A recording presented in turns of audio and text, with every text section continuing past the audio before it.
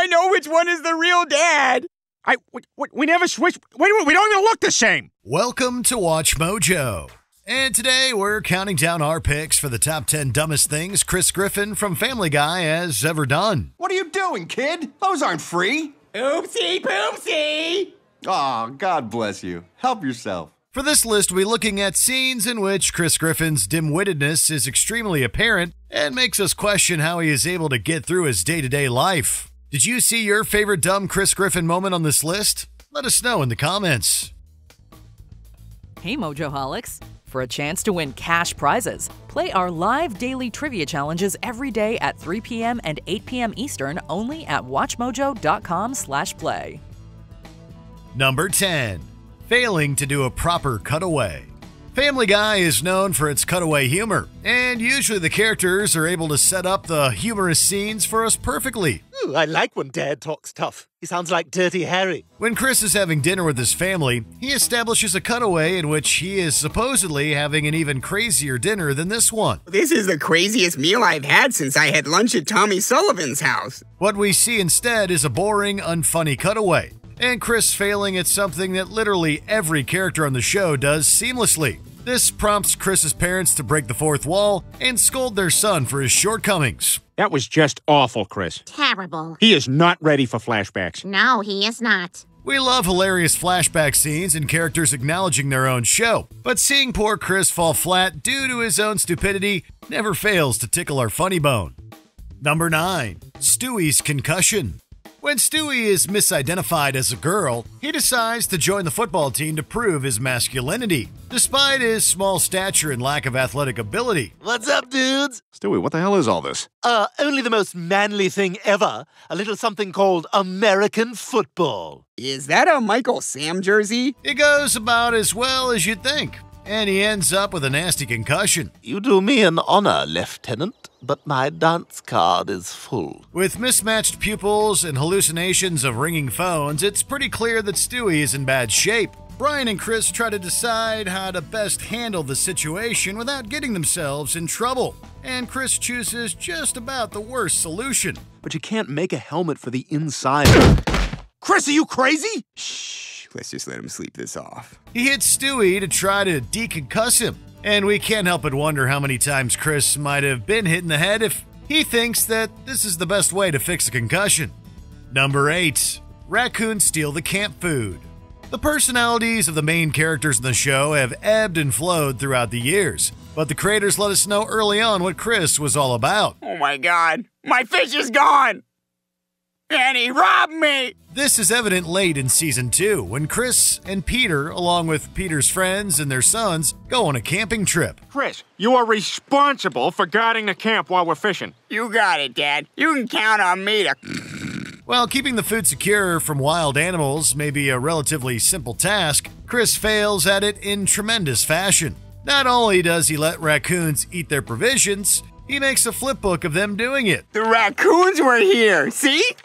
Ooh, we're a bunch of sneaky little animals. We're gonna wreck this food and eat it because we're naughty. And then there's the guy. Let's get him in trouble with his dad. Ha ha ha! His blockheadedness shines as he is clearly proud of his artistic creation, while everyone else feels the exact opposite about the fact that they are now going to go hungry. I failed you as a father. From now on, Joe will be your father. Cleveland? I'll teach the boy. Number 7. Wrestling a lamp.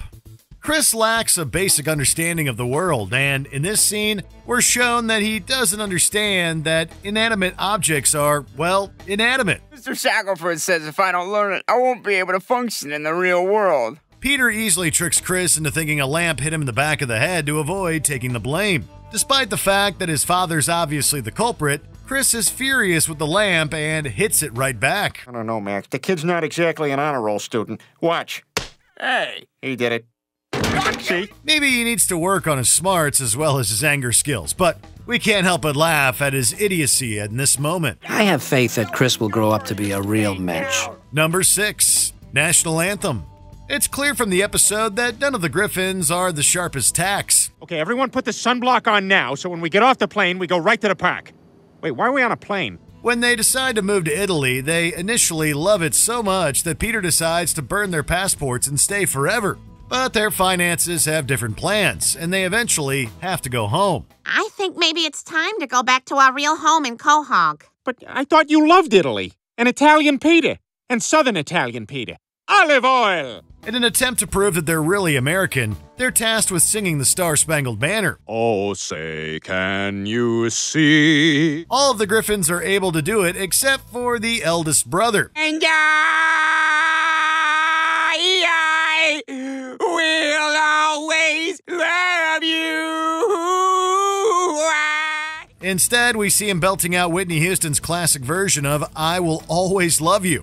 And while Chris is technically wrong, singing this song as an anthem feels so right. Number 5. Korean or Spanish?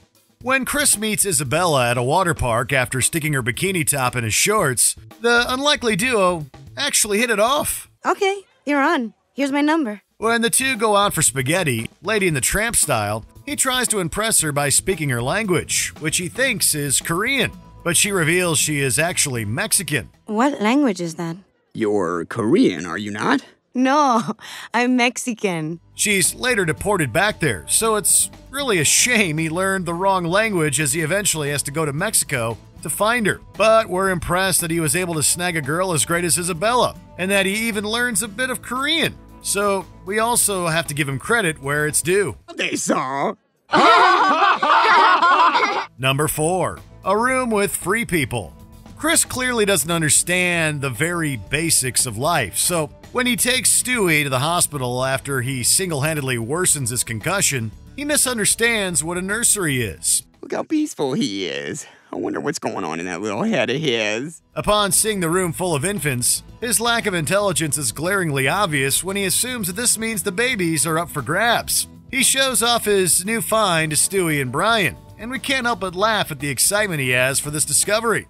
Chris, what the hell? There is a room where you can go in and just get free people. Yeah, you should give that back. It's a good thing Brian redirects him and saves Chris from himself, and the poor crying baby for that matter, because that could have been a pretty bad look if he would have gotten caught. You can play the music louder, but you can't silence the truth! Number 3. The toaster computer. It's no secret that Chris comes by his dim-wittedness honestly, as Chris proves that the apple doesn't fall far from the tree.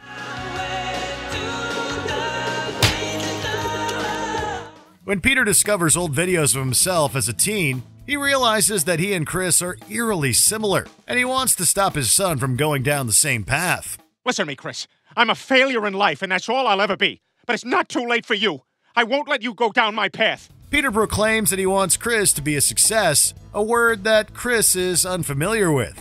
So he runs to the kitchen to look it up. Computer, what does success mean? Chris, let me know when you're done with the computer. The only problem is, both he and his father think the toaster is the computer. And we're scared to know what happens to the actual computer when the Griffin men are wanting some toast. Sorry, Peter's using all the outlets. Toast house. Number 2. Getting on the Titanic.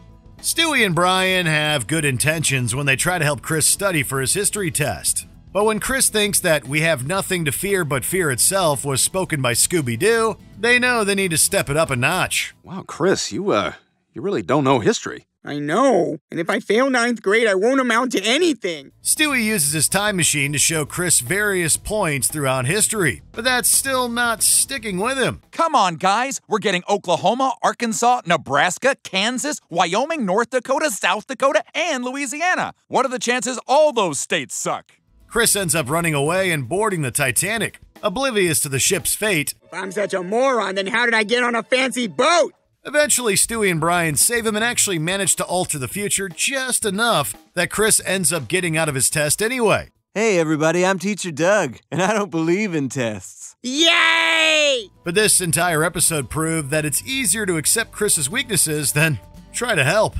Before we continue, be sure to subscribe to our channel and ring the bell to get notified about our latest videos. You have the option to be notified for occasional videos or all of them. If you're on your phone, make sure you go into your settings and switch on notifications. Number 1. Forgetting his name. It's pretty clear that Chris doesn't have a grasp on a lot of things, but we thought that he at least knew his own name. When Peter starts taking business trips, he becomes more refined and worldly, which causes him to start using language that we're not used to hearing from him. My brain is awash with theorems and profundity and abstractions that I can pontificate upon at length. He even replaces the TV in the living room with a bookcase, which leads to another instance of Chris being confused beyond belief. Mom, Dad, the TV's broken!